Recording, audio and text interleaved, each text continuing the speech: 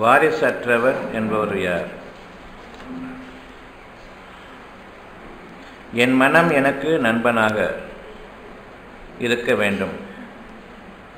எனக்கு நன்மையானவற்றை மட்டுமே என்னிடம் பேசாமல் என் நன்மைகளுக்கு எதிரான வீணான பேச்சையே பேசுகிறது. என் மனம் பேசுவதை இறைவன் அறிபவனாக இருப்பதை தெரிந்தும் என் நன்மைகளுக்கு எதிராக பேசும் மனதை எப்படி நம்புவது? உற்ற நண்பனாக ஆக்கிக் கொள்வது.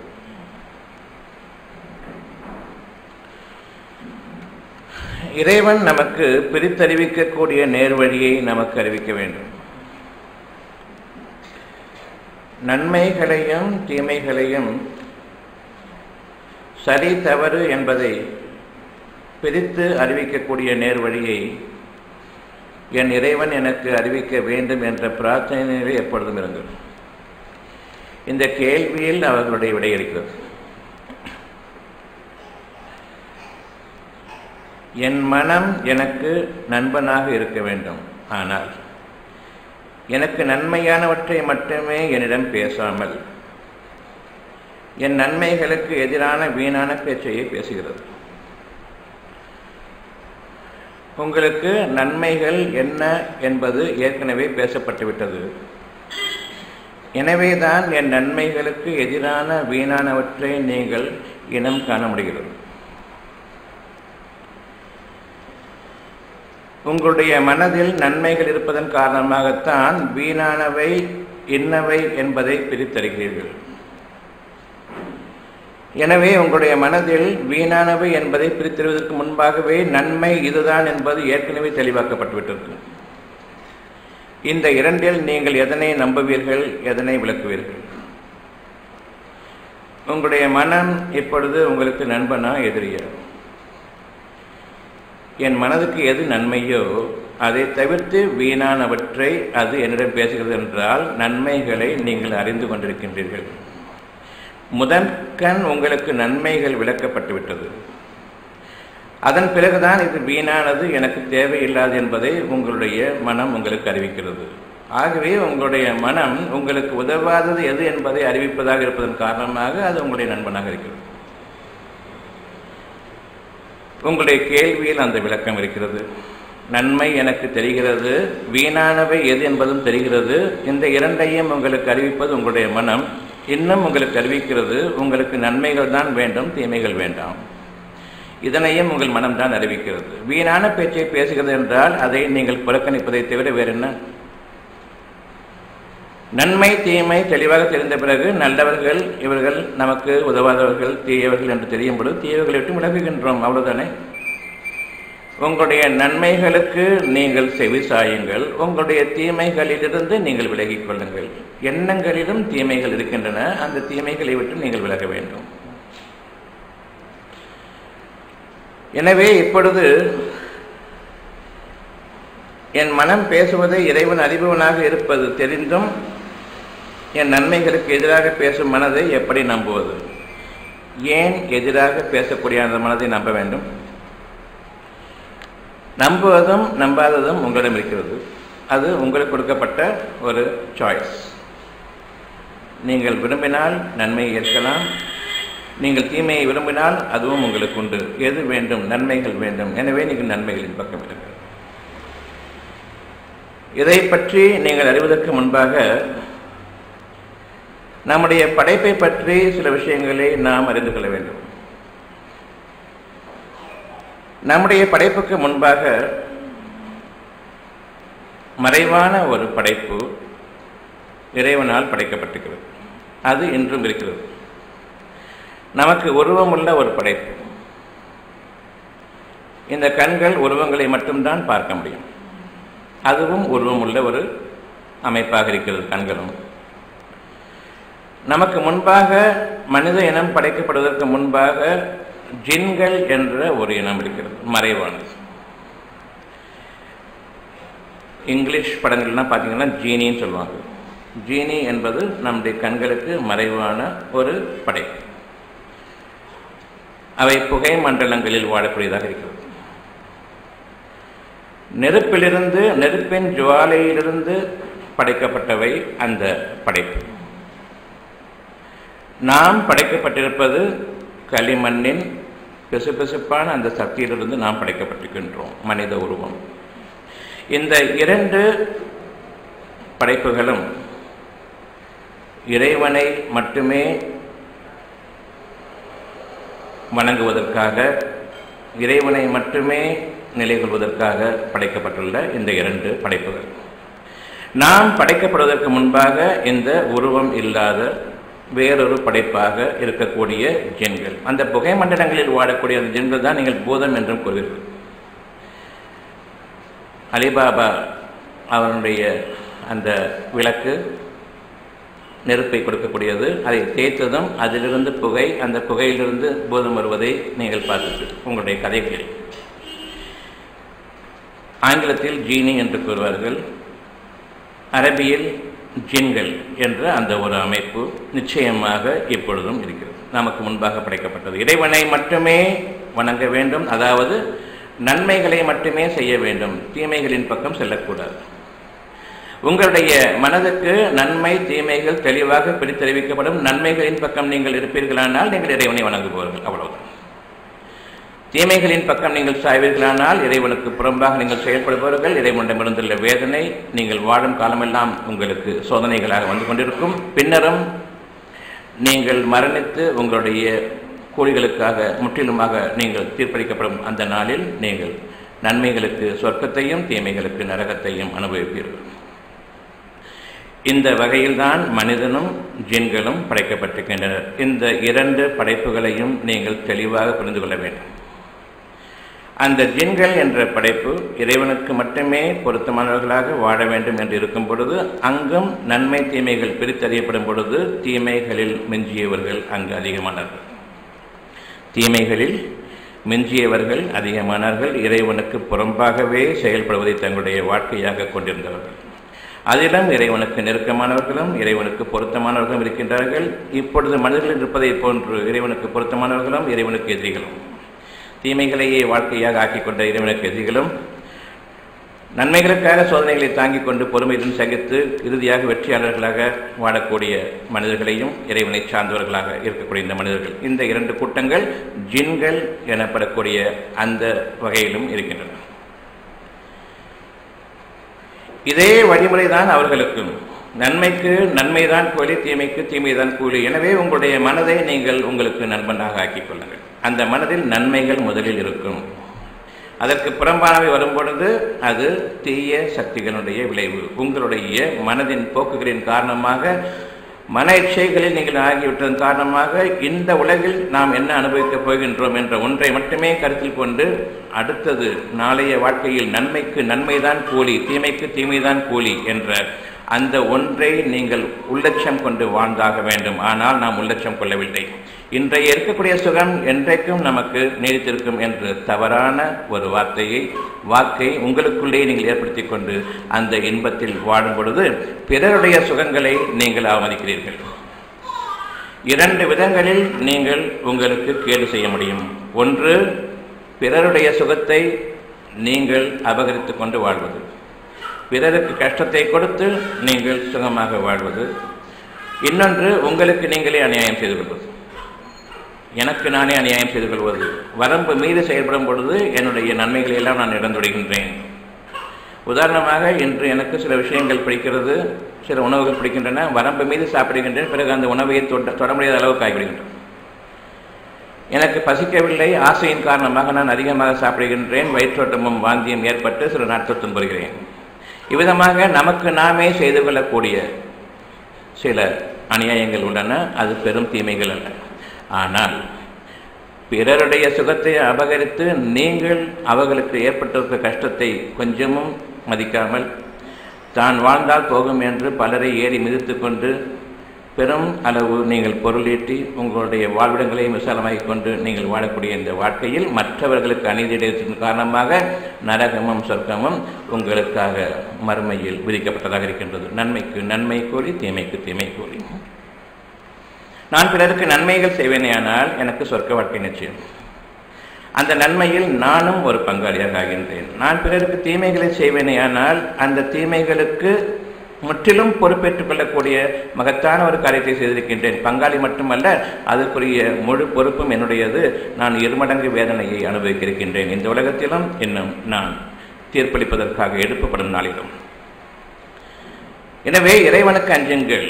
பிறருக்கு கஷ்டத்தை விளைவித்து அந்த கஷ்டத்தில் தான் வாழக்கூடிய அந்த வாழ்க்கையை இன்று நாம் பயந்து கொள்ள வேண்டும். நிச்சயமாக இந்த உலகிலும் மகத்தான கேடு இருக்கிறது. பிறருக்கு கஷ்டத்தை விளைவிப்பது என்பது மனதளவில். ஒருவர் கஷ்டத்தை உணர்வது அவர்களுடைய மனதில் தான்.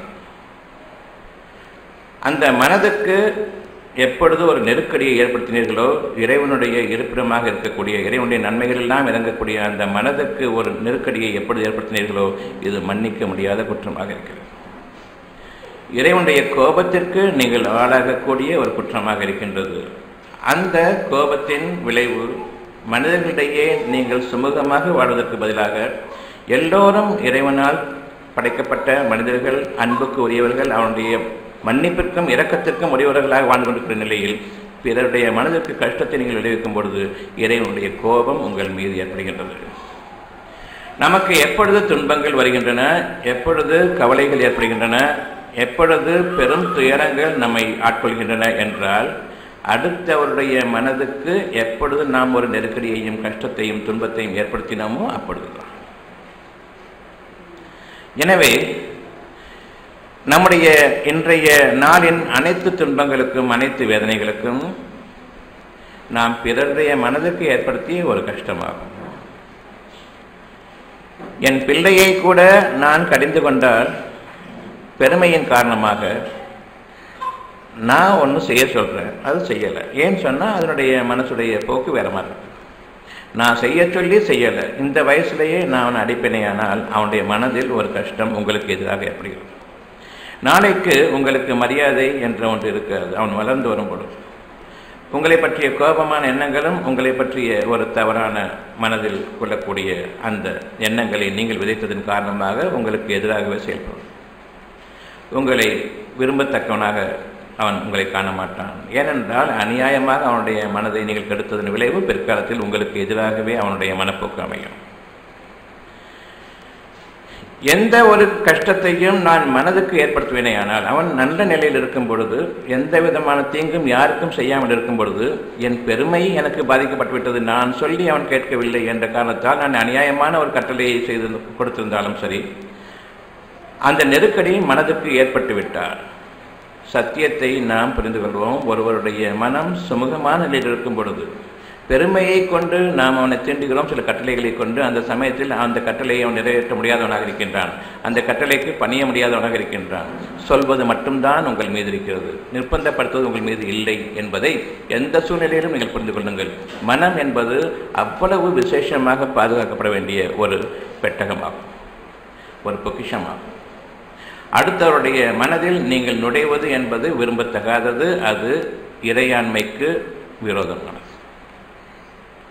அடுத்தவருடைய மனதை நீங்கள் உங்களுடைய கட்டுப்பாட்டுக்குள் கொண்டு வருவது என்பது பெருமைக்குரிய ஒரு விஷயமாக இருக்கின்றது. பெருமையின் காரணமாக நீங்கள் ஆணவமாக செயல்படுகின்றீர்கள் என்பதை நீங்கள் அறிய வேண்டும். இன்று முதலாக உங்களுடைய வாழ்க்கையில் எந்த விதமான கஷ்டங்களும் உங்களை தீண்டக்கூடாது என்றால், பிறருடைய மனதை நீங்கள் புண்படுத்துவதையும் பிறருடைய மனதுக்கு ஒரு சுகவீனத்தை ஏற்படுத்துவதையும் நெருக்கடியை கொண்டு வருவதையும் நீங்கள் தவிர்த்து கொள்ளுங்கள். உங்களுடைய வாழ்க்கையிலோ, உங்களுடைய சந்ததியினுடைய வாழ்க்கையிலோ, உங்களுடைய குடும்பத்திலோ, உங்களுடைய பொருளாதாரத்திலோ எந்த விதமான ஒரு நெருக்கடியும் ஏற்படாது. எந்த அளவுக்கு நாம் பிறருடைய மனதை பாதிக்கின்றோமோ அதே அளவுக்கு நம்முடைய மனதை பாதிக்கக்கூடிய சூழ்நிலைகள் உருவாக ஆரம்பித்து விட்டது. அது நம் கைகளாலும் வாய்களாலும் நாம் சம்பாதித்துக் கொண்டதுதான். நீங்கள் சமாதானத்தை, உங்களுடைய மனதுக்கு சாந்தத்தையும் சமாதானத்தையும் விரும்பக்கூடியவர்களாக இருப்பின் பிற மனிதர்களை நிர்பந்தத்திற்கு உள்ளாக்காதீர்கள். எவ்வளவுதான் நன்மையான காரியத்தை தான் நான் சொல்கின்றேன் என்று நீங்கள் உங்களுடைய எண்ணங்களில் கொண்டிருந்தாலும், பிறருடைய எண்ணங்களில் நீங்கள் புகுத்துவது என்பது கூடாது, சொல்வது மட்டும்தான் உங்கள் மீது கடமையாக இருக்கின்றது. எது நன்மையோ அதை ஏற்கனவே இறைவன் அவர்களுக்கு விதித்திருக்கின்றான். அவர்களுக்கு தெரியும். நீங்கள் என்ன சொல்கின்றீர்களோ நன்மைதான் என்பது அவர்களுக்கு ஏற்கனவே தெரியும். அந்த மனதில் அந்த மனம் அவருக்கு நண்பனாகத்தான் இருக்கிறது. நன்மையை புரிந்து கொள்ள முடியும் அவர்களால். நீங்கள் சொல்லித்தான் புரிய வேண்டும் என்ற அவசியம் இல்லை. இருந்தாலும் மனேச்சைகளின் காரணமாக அவர்கள் அந்த நன்மைகளை மறுத்து தீமைகளின் பக்கம் நிற்கிறார்கள். இந்த நேரத்தில் நீங்கள் சொல்வது மட்டும் போதும். ஏற்கனவே இருக்கக்கூடிய அந்த உண்மைக்கு இது ஒரு உறுதியான நண்பனாக அமையும். அந்த உறுதி அவர்களை இன்றைக்கு இல்லாவிட்டாலும் நாளைக்கு மாற்றும். ஆனால் கட்டாயப்படுத்துவீர்களானால் உங்கள் மீது பெரும் குற்றமாகிறது. சாந்தத்தையும் சமாதானத்தையும் விரும்பக்கூடிய வாழ்க்கை உங்களுக்கு வேண்டுமென்றால் நிர்பந்தம் என்பது கூடாது. இன்று முதலாக நீங்கள் தெளிவான பாதையின் மீது இருங்கள். யாரொருவரையும் நிர்பந்திக்க மாட்டேன்.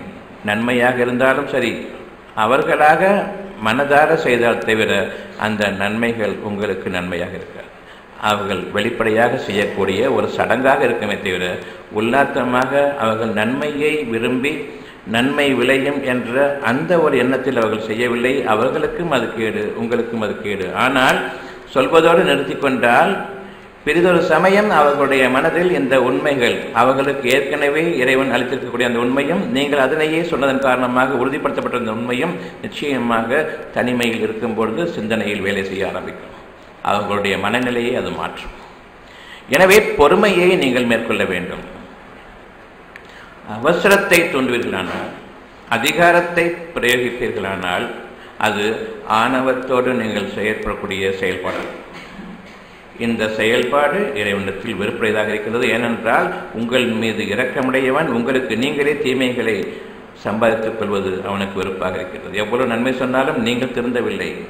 யார் மீது குற்றம் என்றால் யார் ஒருவரை நிர்பந்திக்கின்றார்களோ, மனதின் மீது நிர்பந்தத்தை யார் ஏற்படுத்துகின்றார்களோ அவர்களுக்கு தங்களுக்கு தாங்களே தீமையை செய்து கொள்வது மட்டுமல்லாமல் பிறர் திருந்துவதையும் என்று தடுக்கின்றார்கள். அவர்களை அவசரப்படுத்தும் காரணமாகவும், அவர்களுக்காக பொறுமையை மேற்கொள்ளாது இருப்பதன் காரணமாகவும், அவர்களை கடிந்து கொள்வதன் காரணமாகவும், அவர்களை தண்டிப்பதன் காரணமாகவும் அவர்கள் திருந்துவதையும் இவர்கள் கெடுத்துவிட்டார்கள். எந்த ஒரு விஷயத்திலும் நாம் மனதை பேணி பாதுகாத்துக் கொள்ள வேண்டும். அந்த மனதுக்கு நிகரான ஒரு அரவணைப்பு உங்களுக்கு இல்லை. அந்த மனம்தான் உங்களுக்கு நெருங்கிய நண்பனாக இருக்கின்றது. அதில் ஏற்கனவே உண்மைகள் இருக்கின்றன. நமக்கு எதிரானது வருகிறது என்பது அந்த உண்மைகளுக்கு எதிரானதாக இருக்கிறது என்பதைத்தான் நாம் அறிகின்றோம். இப்பொழுது அந்த மனம் என்பது உங்களை வாழ வைக்கிறது அல்லது உங்களுக்கு பதைக்கக்கூடிய கவலையோடு வாழக்கூடிய ஒரு சூழ்நிலை ஏற்பட்டுவிடுகின்றது. இது இந்த உலகத்தில் நாம் வாழும் வாழ்க்கையினுடைய நரக வாழ்க்கையாகும். இந்த ஒரு உண்மை நமக்கு எப்படி அறிவுறுத்தப்பட்டிருக்கின்றதோ மனிதர்களாகிய நமக்கு அதை போன்றே ஜின்களுக்கும் அறிவிக்கப்பட்டிருக்கிறது. அவர்கள் மறைவானவர்கள், நம் கண்களுக்கு மறைவானவர்கள். எனவே இவர்களிலும் நம்மை போன்றே தீயவர்கள் இருக்கின்றார்கள், நம்மை போன்றே இறைவனுக்கு உகந்தவர்களும் இருக்கின்றார்கள், இறைவனுக்கு எதிரானவர்களும் இறை துரோகிகளும் இருக்கின்றார்கள். இப்படிப்பட்ட நிலையில் இறைவன் இவர்களை போக்கிவிட்டு அல்லது இவர்களை கீழாக்கி இவர்களுக்கு மேலானதொரு படைப்பை உருவாக்க நாடுகின்றான். அறிந்து கொள்ளுங்கள், இந்த ஜின்கள் நெருப்பின் கொடுந்திலிருந்து படைக்கப்பட்டவர்கள், புகை மண்டலத்தில் வாழ்பவர்கள். அவர்களுடைய வாழ்க்கை புகையில். இந்த சூழ்நிலையில் இவர்களை மிகைக்கக்கூடிய ஒரு படைப்பு இறைவன் படைக்க நாடுகின்றான். அந்த படைப்பு மனித இனம். எனவே வானங்களையும் பூமியையும் இணைத்து ஒரு படைப்பு, ஒரு அகிலம் உருவாகிறது. இந்த பூமியை போன்ற ஒரு அழகான அமைப்பு, ஜொலிக்கக்கூடிய அமைப்பு வேறு எந்த கோலத்திலும் கிடையாது. தூரத்திலிருந்து பார்க்கும் பொழுது அவ்வளவு அழகான அமைப்பு. இறைவன் கூறுகின்றான், இந்த பூமியில் என்னுடைய பிரதிநிதியை அமைக்கப் போகின்றேன். ஃபைனல் படைப்பு வருது.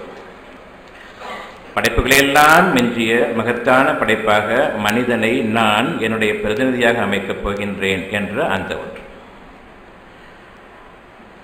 உங்களுடைய அந்தஸ்து என்ன என்பதை சற்று கவனித்து பாருங்கள். இறைவனுடைய பிரதிநிதி என்றால் அவனுடைய காரியங்களுக்கு நீங்கள் பிரதிநிதி, அவனுடைய ஞானங்களுக்கு நீங்கள் பிரதிநிதியாக இருப்பீர்கள். அவன் தன்னுடைய ஞானங்களை உங்களுக்கு மட்டுமே அளிக்க விரும்புகின்றான். எனவே உங்களுடைய வாழ்க்கையினுடைய மேன்மை எந்த அளவுக்கு உயர வேண்டும் என்பதை நீங்கள் சற்று சிந்திக்க வேண்டும். மனதிலிருந்து அது ஆரம்பமாகிறது. இவ்விதமாக அறிவிக்கும் பொழுது வானவர்கள், அதாவது ஏஞ்சல் சொல்லக்கூடிய அந்த வானவர்களும் ஜின்களும், ஜின்கள் கூறுகின்றார்கள், இந்த பூமியில் இரத்தமும் சிந்தி கலகம் விளைவித்துக் கொண்டிருக்கக்கூடிய இவர்களையா நீ உன்னுடைய பிரதிநிதியாக அமைக்கப் போகின்றாய்? ஏனென்றால் மனிதர்களை படைத்தாகிவிட்டது. இந்த இனங்களிலிருந்து விலங்குகள், மனிதர்கள், மற்ற இனங்கள், உயிரினங்களிலிருந்து மனிதனை தேர்ந்தெடுக்கின்றான். இந்த மனிதனை நான் என்னுடைய பிரதிநிதியாக அமைக்கப் போகின்றேன். இப்பொழுது ஜின்களுக்கு பொறாமை ஏற்படுகின்றது.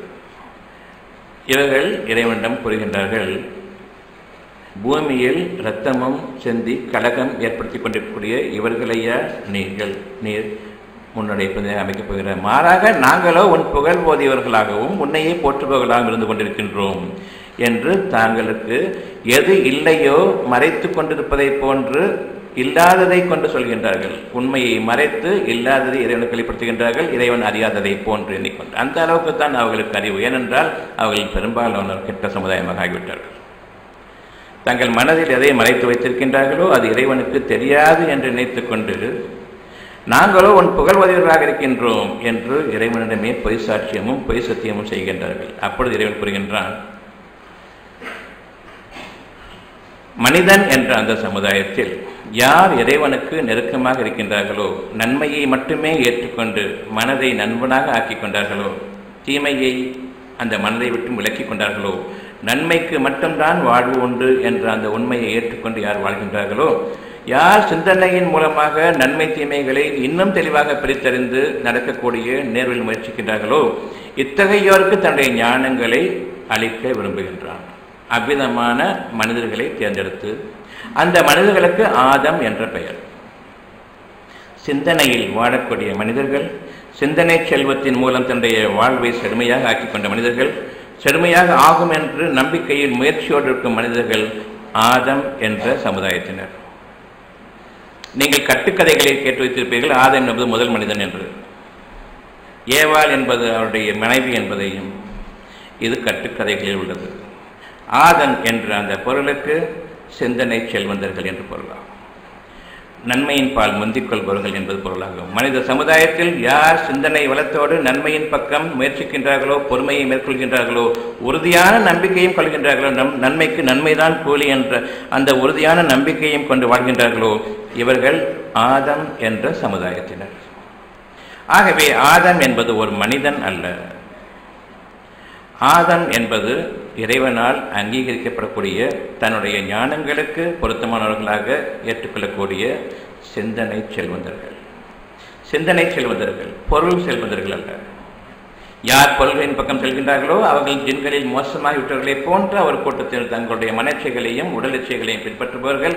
மற்றவர்கள் எக்கேடு கெட்டாலும் சரி, தாங்கள் வாழ்ந்தால் போதும் என்ற அந்த மனநிலையை கொண்டிருப்பவர்கள். இவர்கள் அவர்களை போன்றே கெட்டவர்கள், நரகத்திற்குரியவர்கள். பெரும்பான்மையினர் அவ்விதமாக ஆகிவிட்டார்கள். ஆனால் இவர்களுக்குரிய பண்பு எப்படிப்பட்டதென்றால், இறைவனுடைய ஞானங்களை முழுமையாக கிரகிக்கக்கூடிய அவ்வளவு ஆற்றல் மிக்க அந்த மனதை இவர்களுக்கு எடுத்துக்கொண்டார்கள். யார் அந்த மனதை பாதுகாத்துக் கொண்டார்களோ அவர்களை இறைவன் தன்னுடைய பிரதிநிதித்துவத்திற்கு ஏற்ற வகையில் அங்கீகரித்து அவர்களுக்கு தன்னுடைய ஞானங்களை அளிக்க விரும்புகின்றான்.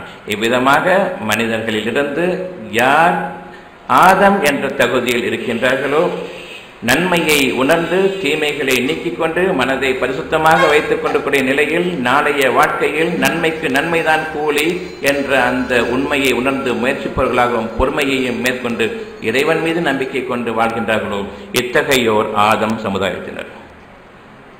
இவர்களுக்கு வானங்களிலும் பூமியிலும் இவற்றுக்கு கிடைப்பட்ட ஒவ்வொரு பொருளையும், படைக்கப்பட்ட ஒவ்வொரு பொருளிலிருந்தும் ஞானங்களை அறிவிக்கின்றான். சூரியனையும் சந்திரனையும் நட்சத்திரங்களையும் இன்னும் அறியாதவற்றையும் அறிந்துள்ளவற்றையும் படைக்கப் போவற்றையும் அனைத்தையும் அதனுடைய தன்மைகளை எப்படி நீங்கள் உபயோகப்படுத்திக் கொள்ள முடியும் என்ற அந்த வகையில் இவர்களுக்கு அறிவிக்கின்றான். எனவே தான் அவற்றிலிருந்து சிறு சிறு ஞானங்கள் உங்களுக்கு இருக்கின்றன. நட்சத்திரங்களை பற்றியும், சூரியனை பற்றியும், சந்திரனை பற்றியும், இவையெல்லாம் உங்களுக்கு தன்னை அறிவிக்கின்றன. நீங்கள் என்னை எப்படி உபயோகப்படுத்திக் கொள்ளலாம் என்பதை இறைவனுடைய அனுமதியை கொண்டு தன்னுடைய ஞானங்களை உங்களுக்கு அறிவிக்கின்றன. சாதாரண ஒரு செடி முளைத்தால் கூட அந்த செடி படிப்படியாக முளைக்கிறது. இதை நீங்கள் முளைக்கவில்லை. எவ்வளவு சிறுக சிறுக அதனை இறைவன் தோற்றுவிக்கின்றான் என்றால் ஒவ்வொரு தோட்டத்திலும் அது படிப்பினை இருக்கின்றது. இந்த விதமாக நான் வளர்கின்றேன், இந்த விதமாக நீங்கள் என்னை உபயோகப்படுத்திக் கொள்ளலாம் என்ற அந்த உண்மையை உங்களுக்கு விவரிக்கிறது. எதுவுமே ரெடிமேட் கிடையாது.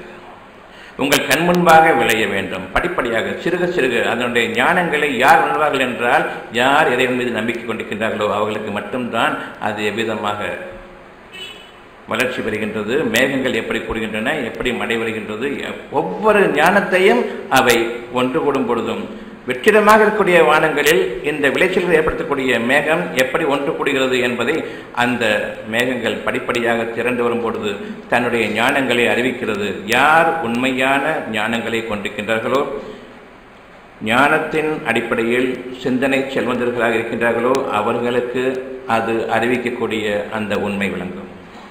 எனவே இவர்கள் அந்த மேகங்களின் மீதும் இயற்கையினுடைய ஒவ்வொரு பொருளின் மீதும் பேராற்றல் மிக்கவர்களாக இருப்பார்கள். இவர்களுடைய ஒரு சொல்லுக்கு அவை அடிபணியும்.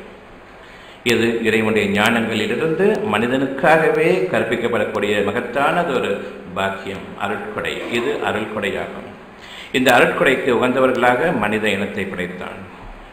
இவை அனைத்தையும் இவர்களுக்கு கூறி பிறகு ஜின்களையும் வானவர்களையும் மனிதர்களையும் ஒன்று சேர்த்து நீங்கள் என் புகழ் ஓதியவர்களாக இருக்கிறீர்கள், என்னையே போற்றுபவர்களாக இருக்கிறீர்கள் என்று நீங்கள் கூறினீர்கள். மனித இனத்தை உங்களை விட சார்ந்ததாகவும் பூமியில் குழப்பமும் கலகமும் ஏற்படுத்தி கொண்டு இரத்தத்தை சிந்துபவர்களாகவும் அவர்கள் மீது பழி கூறினீர்கள். இப்பொழுது நான் கேட்கின்றேன், யாருக்கு தகுதிகள் அதிகம் என்பதை இந்த வானங்களிலும் பூமியினுடைய பொருள்களினுடைய ஞானங்களை விளக்குங்கள் என்று ஜின்களிடம் கேட்கும் பொழுது நீ அறிவித்ததை தவிர எங்களுக்கு எதுவுமே தெரியாது. எனவே உன் தூய்மையை போற்றுகின்றோம் என்று அவர்கள் கூறினார்கள். பிறகு ஆதம் சமுதாயத்தினரிடம் இதை பற்றி விளக்குங்கள் என்று கூறும் பொழுது ஒவ்வொரு பொருளையும் விளக்கிச் சொன்னார்கள். எனவே என்னுடைய ஞானம் அவரிடம் இருப்பதன் காரணமாக நீங்கள் அவர்களுக்கு பணிவிடை செய்யுங்கள் என்று ஜின்களுக்கு இறைவன் பணிக்கின்றான். அந்த ஞானங்கள் பொருந்திய அவர்களுக்கு நீங்கள் பணிவிடை செய்ய வேண்டும், நீங்கள் கீழ்ப்படிய வேண்டும். என்னுடைய ஞானங்கள் அங்கு இருக்கின்றன. மனிதனாக பார்க்காதீர்கள், அவர்களிடம் என்ன இருக்கிறது என்பதை பாருங்கள். படைக்கப்பட்ட அனைத்தும் மனிதனுக்கு சிரம் பண்ணுகின்றன, மனிதனுக்கு பணிவிடை செய்கின்றன, மனிதனுடைய கட்டளைக்கு அடிபடுகின்றன. யார் இறைவனுடைய ஞானங்களை கொண்டு பிரயோகிக்கும் பொழுது இறைவனுக்கு கீழ்ப்படுவதை போன்று இவர்களுடைய இந்த ஞானங்களை நான் கொடுத்திருப்பதன் காரணமாக அந்த ஞானங்களை கொண்டு என்ன கட்டளைகின்றார்களோ நீங்கள் அவர்களுக்கு பணிவிடை செய்ய வேண்டும் என்று இறைவன் அறிவிக்க எல்லோரும் பணிந்தார்கள். வானவர்கள் உட்பட ஜின்கள் உட்பட அனைவரும் மனிதர்களுக்கு கீழானார்கள். மனிதனுடைய படைப்பு ஓங்கியிருக்கிறது. எனவேதான் இன்றும் நாம் அறிகின்றோம் மனித படைப்பு சிறந்தது. இப்பொழுது ஜின்களில் இருக்கக்கூடிய அந்த கெட்டவர்கள் மனிதர்களுக்கு விரோதிகளாக ஆகிறார்கள். இங்குதான் நாம் நம்முடைய வாழ்க்கையினுடைய மிக பெரும் அத்தியாயத்திற்கு வருகிறோம். இதுவரையில் மிக உயர்ந்த படைப்பாக இருந்த ஜின்கள் மனிதனுக்கு அடிமைப்படுத்தப்பட்டுவிட்டதன் காரணமாக, கீழ்ப்படிய வேண்டும் என்று சொன்னதன் காரணமாக, மனிதர்களுடைய நிலைமை ஓங்கிவிட்டதன் காரணமாக பொறாமை. இப்பொழுது ஜின்கள் மனிதர்கள் இவர்கள் இரண்டிலும் பொறாமையுடையவர்கள். ஜின்கள் மனிதர்களை எதிர்த்து அவர்களை நீங்கள் பார்க்க முடியாது. அவங்களுக்கு நிறைய பிசிக்கல் பவர் இருக்கு. வானத்துக்கும் பூமிக்கும் ஒரு சனத்தில் கண்மூடி திறப்பதற்குள்ளாக போய்வரக்கூடிய அந்த சக்தி இருக்கிறது, பிசிக்கல் பவர். மனிதனுக்கோ அந்த சக்தி கிடையாது. ஆனால் மனதின் சக்தி இருக்கிறது. அந்த மனது 7 வானங்களையும் தாண்டி சென்று நன்மைகளை எல்லாம் அடையக்கூடிய அப்படிப்பட்ட மகத்தான பாக்கியம் கொண்ட அந்த மனம். இவர்களுக்கு பிசிக்கல் பவர், ஜின்களுக்கு பிசிக்கல் பவர். அதனால தான் இந்த பூதமெல்லாம் ஒரு செகண்டில் இதை கொண்டு வந்துடுறேன், அதை கொண்டு வந்துடுறேன், எல்லா விதமான காரியங்களையும் செய்ய முடியுது, பிசிக்கல் பவர். ஆனால் மைண்ட் பவர், மனதினுடைய திண்மையும் வேகமும் விவேகமும் மனிதனுக்கு மட்டும்தான். எனவே இந்த 2 படைப்புகளில் மனிதன் உயர்ந்த படைப்பாக நிச்சயமாக இருக்கின்றான்.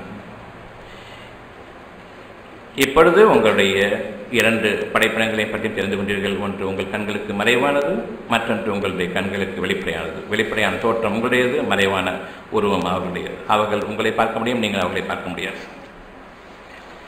உங்களுடைய விரோதிகள் உங்களை சுற்றிலும் இருந்து கொண்டிருக்கின்றார்கள். அவர்கள் மறைவாக இருப்பதன் காரணமாக மறைவானவற்றை அவர்கள் உங்களுடைய கெட்டவற்றை அறிய முடிகின்றது, நல்லதை அறிய முடிகிறது. தீயவை என்பது பொருள்களின் அடிப்படையை கொண்டு மட்டும்தான். நன்மை என்பது மறைவானவற்றின் அடிப்படையை கொண்டு, நாளைய வாழ்க்கையை நம்பிக்கை கொள்வதன் அடிப்படையை கொண்டுதான் நன்மைகள். மற்றபடி இந்த உலக வாழ்க்கையில் அபகரிப்பது அவ்வளவும் பொருளின் அடிப்படையில் சுகமாக வாழ்ந்துவிடலாம். கொஞ்ச நாளைக்கு பிறகு என்ன நிகழும் என்பதை நீங்கள் அறிய மாற்றீர்கள். வரும்பொழுது நீங்கள் அவற்றிலிருந்து தப்பித்துக் கொள்ள இயலாதவர்களாக இருப்பீர்கள். எனவே உங்களுடைய நன்மைகளை நீங்கள் தெளிவாக பிரித்திருந்து நன்மைகளின் பக்கம் நில்லுங்கள். இனி இந்த கெட்ட சமுதாயம், ஜின்கள் சமுதாயம் உங்களை தீண்ட முடியாது. தீமைகளின் பக்கம் சேரும் பொழுது அவர்களுடைய உங்களுக்கு எதிரான போக்குகள் உங்களுடைய மனச்சைகளில் உங்களை அதிகப்படுத்துவார்கள், தூண்டுவார்கள். சதா தூண்டிக் கொண்டிருப்பார்கள், தீமைகளை தூண்டிக் கொண்டிருப்பார்கள். மனச்சைகளையும் சரீரச்சைகளையும் உடல் இச்சைகளையும் இந்த உலகத்தின் சுகங்களையும் நீங்கள் மட்டும்தான் வாழ வேண்டும், அடுத்தவருடைய வீழ்ச்சியில் தான் உங்களுடைய வாழ்க்கை இருக்கிறது என்ற அனைத்து கெட்ட விஷயங்களையும் உங்களுக்கு தூண்டிக் கொண்டே இருப்பார்கள் உங்களுடைய மனதில். இது தீய எண்ணங்கள். நன்மையான எண்ணங்கள் இறைவனிடமிருந்து இருக்க தீய எண்ணங்கள் எங்கிருந்து வருகின்றன? நீங்கள் கெட்டுவிட்டதன் காரணமாக, இந்த உலகத்தில் இறைவனுக்கு புறம்பாக நடப்பதன் காரணமாக, ஞானங்களுக்கு பதிலாக பொருள்களை தேடி அடைவதன் காரணமாக அவர்கள் உங்களுடைய கூட்டாளிகளாக ஆகிவிடுகின்றார்கள். யார் இறைவனுக்கு விரோதியாக இருக்கிறார்களோ அவர்கள் அந்த ஜின்களை சார்ந்த அவர்கள் ஷைத்தான்கள் என்று அழைக்கப்படுகின்றார்கள். இவ்விதமாகவே யார் நன்மைக்கு பதிலாக தீமைகளை மனிதர்கள் அதிகமாக விரும்புகின்றார்களோ இவர்கள் மனிதர்கள் அல்ல, ஷைத்தான்களின் குணம் கொண்டவர்கள். ஆகவே மனிதர்கள் உள்ள ஷைத்தான்களும் ஜின்களில் உள்ள தீய சக்திகள் ஷைத்தான்களும் கூட்டாளிகளாக ஆகிவிடுகின்றார்கள்.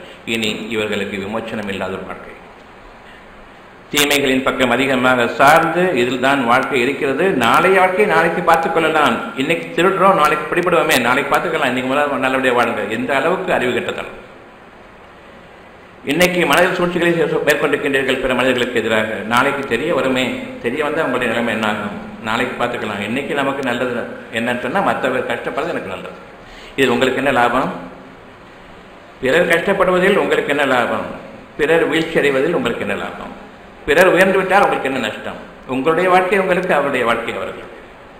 சூழ்ச்சிகளில் இறங்குவது என்பது பிறருடைய வாழ்க்கையில் அவங்களுடைய மனதுக்கு கஷ்டத்தை ஏற்படுத்தக்கூடிய ஒரு சூழ்ச்சி.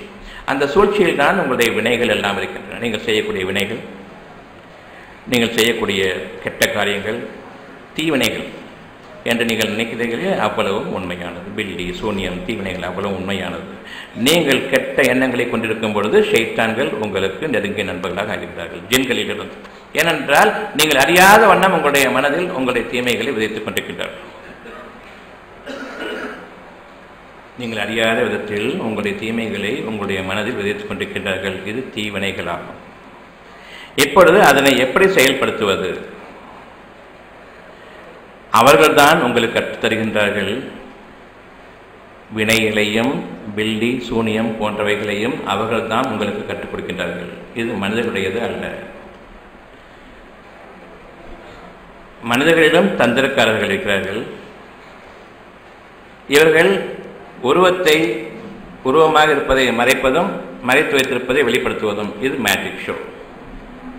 மனிதர்களில் பொய்யை உங்களுக்கு உண்மையை போன்று காட்டக்கூடிய தந்திரக்காரர்கள் இருக்கிறார்கள். அவர்கள் என்ன செய்வார்கள் என்றால், இருக்கும் உருவத்தை மறைப்பதும் மறைத்து வைத்திருப்பதை வெளிப்படுத்துவதும் ஆக இந்த தந்திரங்களை கொண்டிருக்கின்றார்கள். இதுவும் ஒரு படிப்பில் உள்ளதாக இருக்கிறது. இவர்களுக்குரிய ஒரு செயலாக, கெட்ட செயல்கள் உள்ளதாக இருக்கின்றது. இதை கொண்டு வாழ முடியாது. தந்திரங்களை காட்டிக் கொண்டிருக்க முடியும், மாயாஜாலங்களை காட்டிக் கொண்டிருக்க முடியும், அவ்வளவுதான். இதே போன்றே மறைவாக இருக்கக்கூடிய அந்த ஜின்களிலும் தந்திரங்கள் இருக்கின்றன. அந்த தந்திரங்கள் என்னவென்றால், இவர்கள் மறைவாக இருப்பதன் காரணமாக மறைவான பொருளை வெளிப்படுத்துவதை போன்ற ஒரு பிரமையான உணர்வும், பிறகு அதை மறைப்பதை போன்ற உணர்வும். வெளிப்படையாக உருவம் உள்ள நாம் உருவம் இருப்பதை மறைப்பதும் மறைத்திருப்பதை வெளிப்படுத்துவதும். அவர்கள் மறைவாக இருக்கிறார்கள், உருவத்தை காட்டுவதும் இல்லாததை மறைப்பதும். இவ்வளவுதான். இது மாந்திரீகங்களில் உள்ளதாகும்.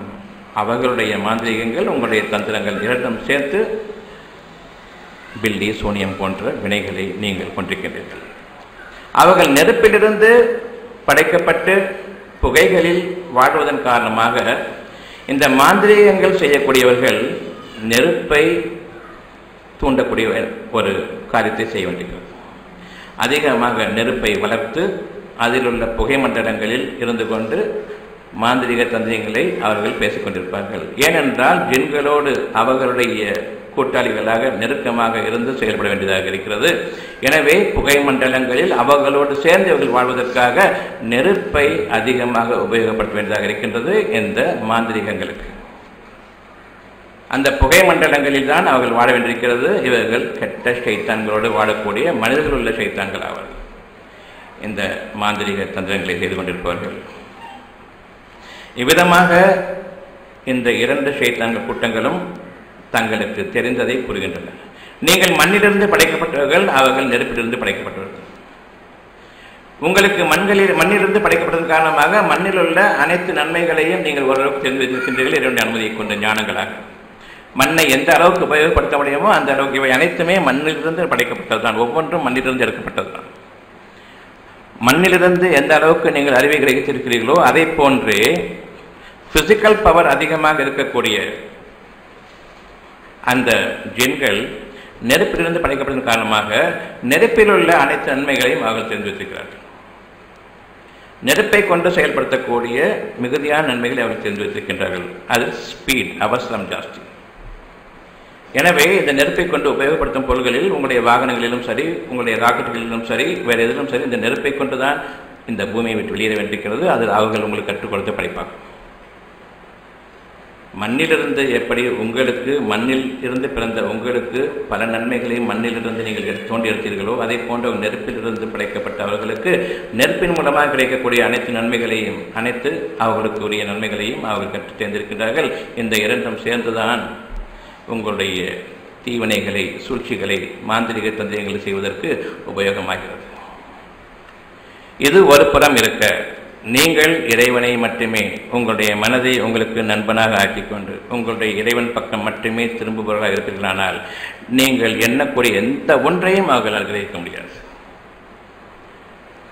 மேலான எண்ணங்களுக்கு முன்பாக அவர்களுடைய தீவினைகள் நீங்கள் என்ன நினைக்கிறீர்கள் என்பதை புரிந்து கொள்ள முடியாது. உங்களுடைய மனதில் என்ன இருக்கிறது என்பதை அறிய முடியாது. எனவே அவர்கள் அச்சம் கொள்வார். தூய்மையான மனதை நீங்கள் கொண்டிருப்பீர்களானால் அவர்கள் அச்சம் கொள்வார். மறைவானது என்பது இருட்டு இல்லையா? எனவே அந்த இருட்டில் தான் அவர்கள் தங்களுடைய மறைவிலிருந்து உங்களுக்காக வெளிப்படுத்தக்கூடிய சில உருவங்களை கொண்டு வர முயற்சிக்கின்றார்கள் தந்திரமாக. அந்த உருவங்களுக்கு எந்த விதமான ஷேப்பும் இல்லாமல் இருக்கிறதன் காரணமாகத்தான் நீங்கள் பார்த்து பயந்துறீங்க. இதுதான் பேயின்னு சொல்லிட்டு அவர்களுடைய தந்திரங்களில் உள்ளது. தங்களுடைய மறைவான தோற்றத்தை தந்திரம் மூலமாக வெளிப்படுத்த நினைக்கின்றார்கள்.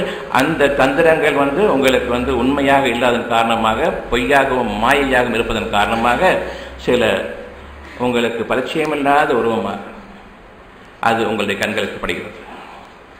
இப்படி அந்த பரிச்சயமில்லாத உருவமாக உங்களுடைய கண்களுக்கு படும் பொழுது அதை கண்டு நீங்கள் பயப்படுகின்றீர்கள்.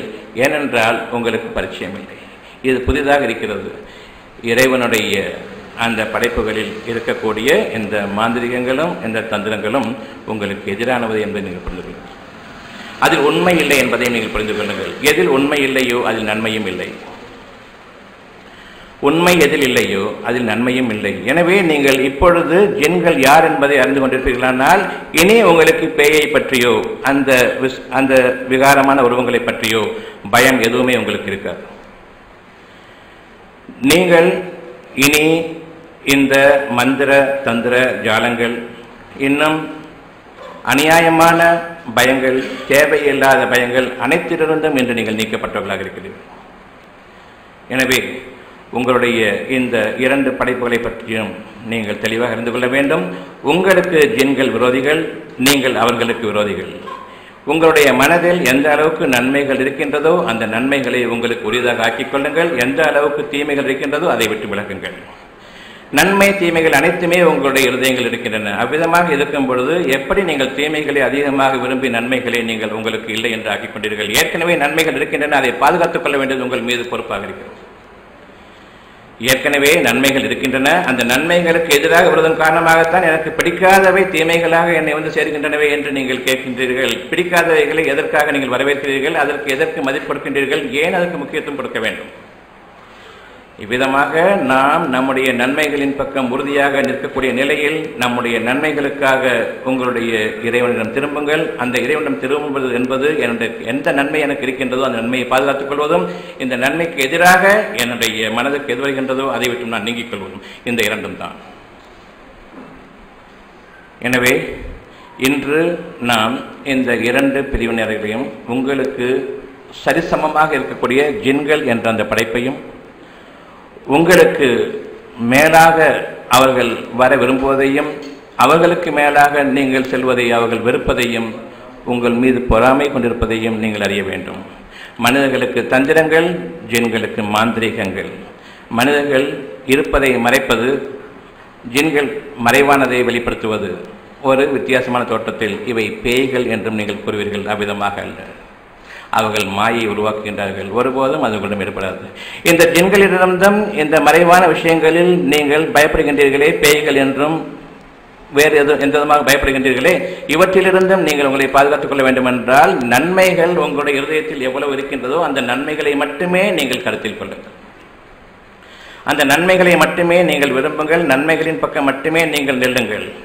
இந்த நன்மைகளை விட்டு வேறு எந்த ஒரு தீமையின் பக்கமும், உங்களுடைய நன்மைகளுக்கு எதிரான உங்களுடைய மனதின் பக்கம் நீங்கள் செல்ல வேண்டாம். இந்த நன்மைகளின் மீது இன்று முதலாக நீங்கள் உங்களுடைய பாதைகளை அமைத்துக் கொள்ளுங்கள். இறைவன் ஒருவனை தவிர உங்களுக்கு பாதுகாப்பவன் இல்லை. அந்த இறை உணர்வு என்பது இறையாண்மையாகும். அந்த இறையாண்மை என்பது உங்களுடைய மனதின் நன்மைகளாக இருக்க தீமைகளின் பக்கம் செல்ல வேண்டாம். எண்ணங்களில் நன்மைகளை மேற்கொள்ளுங்கள். நீங்கள் இறை பக்தியாளர்கள். நன்மைகளின் பக்கம் நீங்கள் இருக்கும் பொழுது தீமைகள் உங்களை நெருங்க முடியாது. எனவே இறைவனுடைய பாதுகாப்புக்குரியவர்கள். எந்த அமைப்பில் இறைவன் உங்களை படைத்தானோ அந்த அமைப்புக்கு எந்த விதமான பங்கமோ பாதகமோ ஏற்படாது.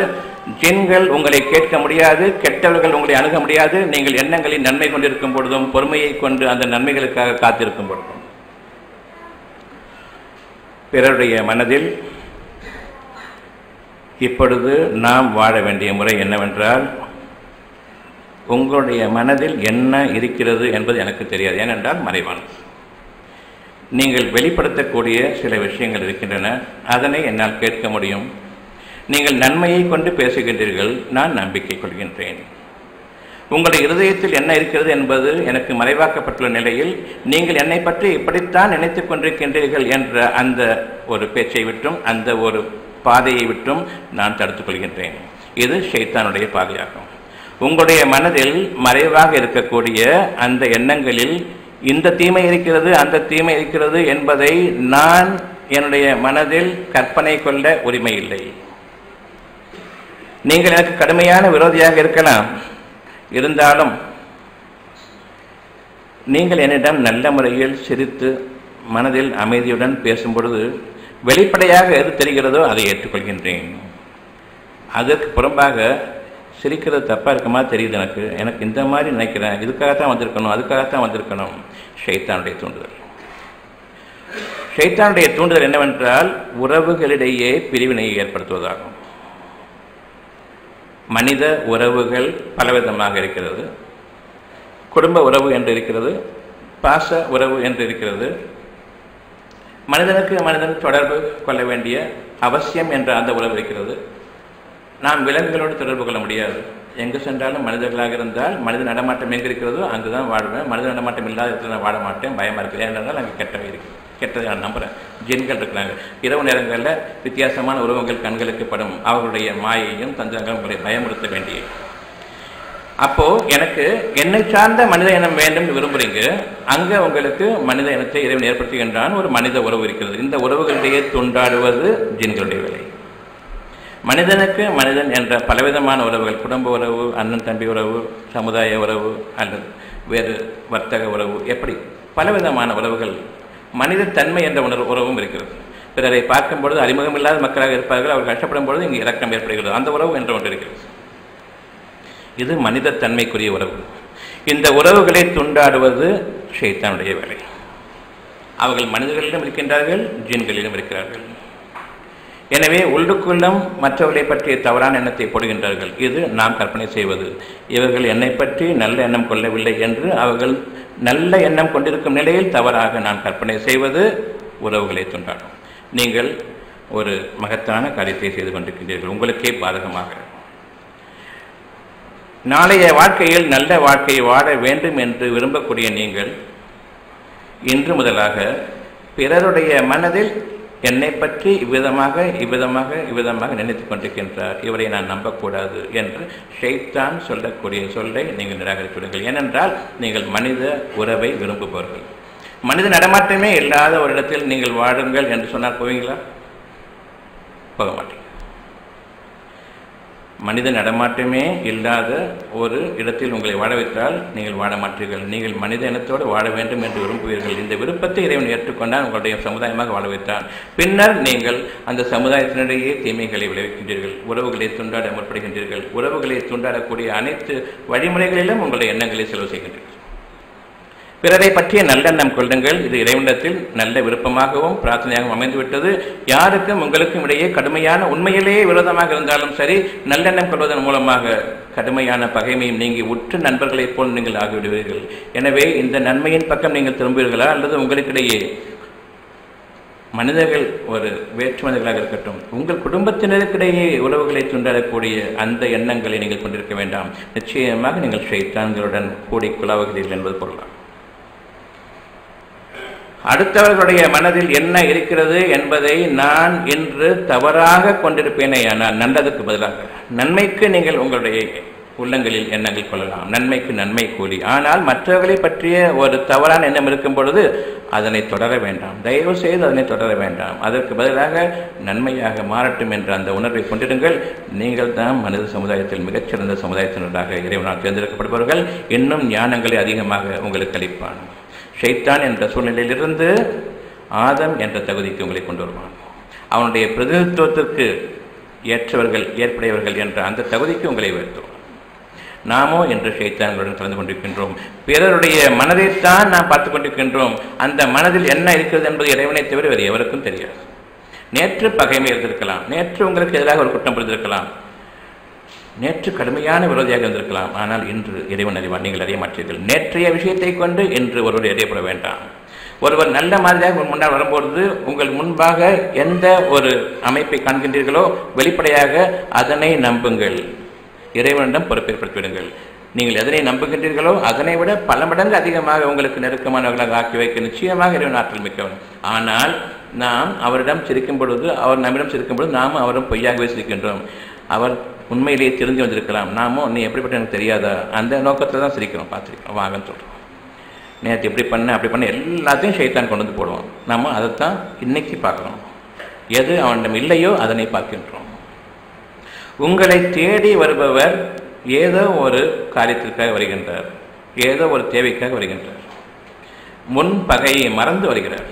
அப்படி என்றால் எந்த அளவுக்கு அவர் சிக்கலில் மாட்டிக்கொண்டிருப்பார், எந்த அளவுக்கு இறைவன் அவர் மீது இறக்கமுடையவனாக இருந்து உங்களுக்கு தெரிந்த ஒருவர் உங்களுடைய உறவினர் இருக்கின்றார் போங்கன்னு சொல்லிட்டு அவர் அனுப்பிச்சிருப்பான்.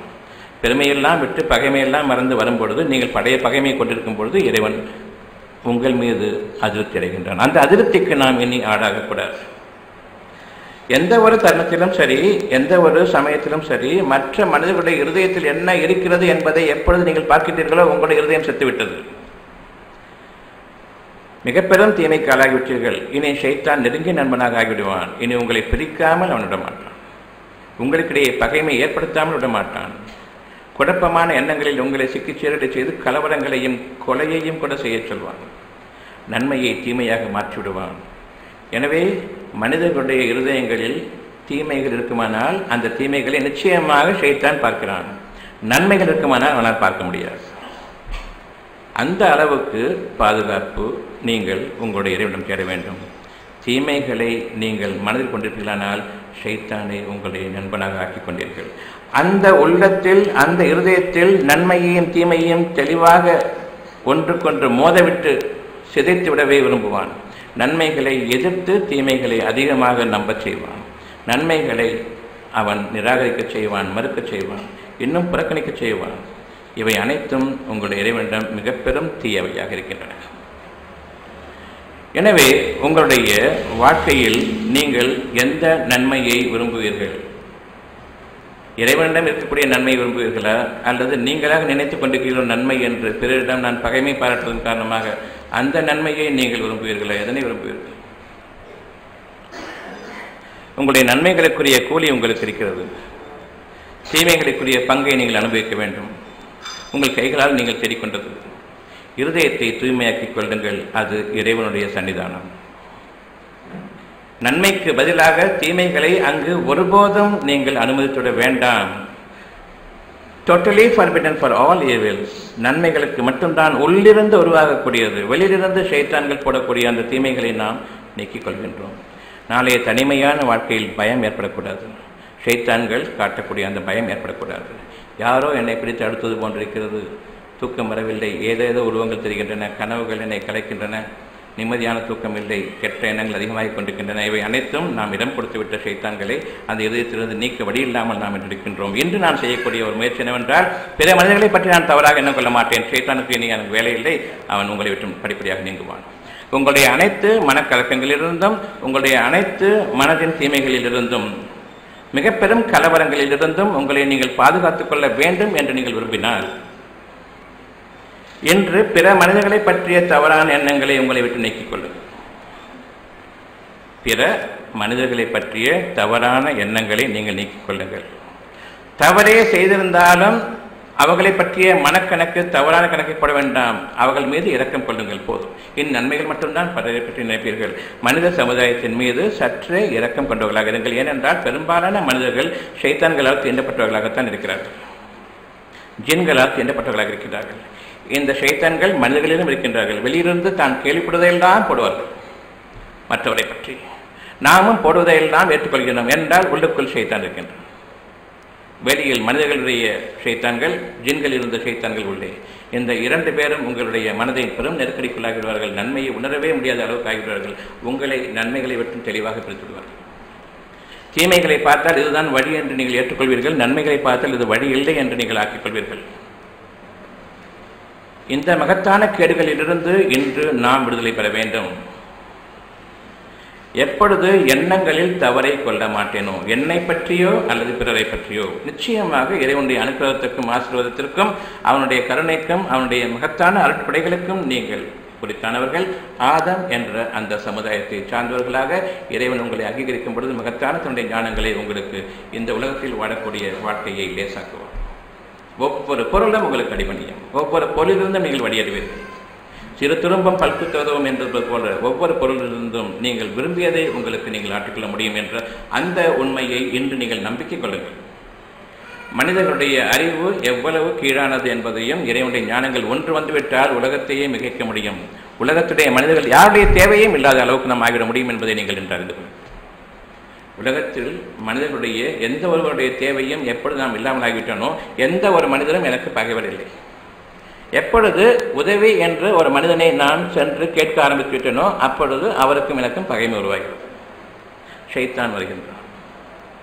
இறைவனுக்கு நீங்கள் பொறுமையாக இருக்கிறீர்களானால் பொறுமையில் உங்களுடைய ஞானங்கள் உயர்ந்தோங்கும்.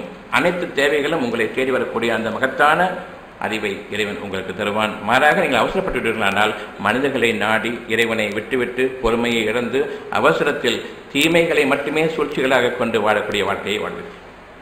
இன்றைக்கி இருக்கக்கூடிய பிஸ்னஸ் டென்ஷன்லாம் என்ன? எந்த அளவுக்கு மனுஷங்களை ஏமாற்ற முடியும்? அவ்வளோதானே. அதிகமாக லாபம் செய்கிறதுக்கு அளவிட்டு குறைக்கணும். அதுக்கு என்னென்ன வழிகள்லாம் இருக்குது. இதெல்லாம் தான் தீமைகள். ஒரு பல்பச கம்பெனிக்காரன் எப்படி நம்முடைய வருமானத்தை அதிகரிக்குதுன்னு பார்க்கும்போது நீங்கள் உங்களுடைய விஷயங்களை சொல்லுங்கள், உங்களுடைய தந்திரங்கள் ஷைத்தான்கள்கிட்ட கேட்கலாம். அவங்க இப்போது அந்த பல்பசையை அந்த கவரை மாற்றலாம், அதனுடைய வெளிப்படையான அந்த உருவத்தினுடைய அமைப்பை மாற்றலாம். இப்படியாக சொல்லிட்டு இருக்கும்போது எதுவுமே சரி வரல. சூழ்ச்சிகள், மனிதர்களை எதிர்த்து சூழ்ச்சிகள், மனிதர்களுடைய பொருளை அபகரிக்க சூழ்ச்சிகள், தன்னை இருக்கிறதை அதிகரித்துக் கொள்ள சூழ்ச்சிகள். அதில் ஒருத்தன் சொன்னால் அந்த பல்பசை ஓட்டை இருக்கு இல்லையா, அந்த ஓட்டையை பெருசாக்கிறங்க, சீக்கிரம் முடிஞ்சு போயிடும், அடிக்கடி வாங்குவாங்க. உடனே அவருக்கு ஜெனரல் மேனேஜர் பதவி. உங்களுடைய ஒவ்வொரு மனிதனுடைய வழிமுறைகள் பிற மனிதர்களை வஞ்சிப்பதில் இருக்கிறது. அது உங்களுடைய பிஸ்னஸ் தந்திரம். நீங்கள் சொல்கிறீங்க இல்லை, மகத்தான கேடு. இறைவனிடமிருந்து இதை விட அழகானது உங்களுக்கு இருக்கிறது. மனிதர்களுடைய உதவியே அல்லாமல் உங்களை வாழ வைப்பான். நீங்கள் இன்னொருத்தட்ட போய் கேட்குறது உங்களுக்கு பிடிக்குமா? பிடிக்காது. பிடிக்காத ஏன் செய்கிறீங்க? அந்த பகையில் ஏன் போகிறீங்க? இன்னொருத்தரை நம்புறது மனசளவில் கெட்டு பண்ணதானே. நேரில் போய் கேட்கறது பிடிக்கல, ஆனால் உள்ளுக்களை கேட்டால் என்னங்கிற அந்த எண்ணெய் எழுதிட்டு வரைக்கும் கேட்டுதானே. எப்போ என்னக்கு இன்னைக்கெல்லாம் நாளைக்கு கேட்டுப்பீங்க, அவ்வளோதான். அந்த எண்ணங்களை நீங்கள் நீக்க வேண்டும். இப்பொழுது ஷைத்தான் நிச்சயமாக வருவான். நல்ல விஷயம் சொல்லுங்கள், கேட்குறது என்ன தப்பு இருக்குது? திரும்ப தான் கொடுத்துன்னு போகிறீங்க, இல்லாத எப்படி கொடுக்க முடியும்? பலவிதமான உங்களுக்கு கேடுகளை கொண்டு உங்களை உந்துவான். உங்கள் நண்பன் தானே கேட்கலாமே, கேட்டால் நண்பன் இல்லையே. எப்போ உதவி தேடணும் அன்றைக்கே நண்பன் இல்லாமல் போயிடுவானு. இருந்தாலும் அப்படின்னா நண்பனுக்கு என்ன அது அர்த்தம் இருக்குது? இன்றைக்கே போய் கேளுன்னு சண்டை போட்டு வந்திருக்கு.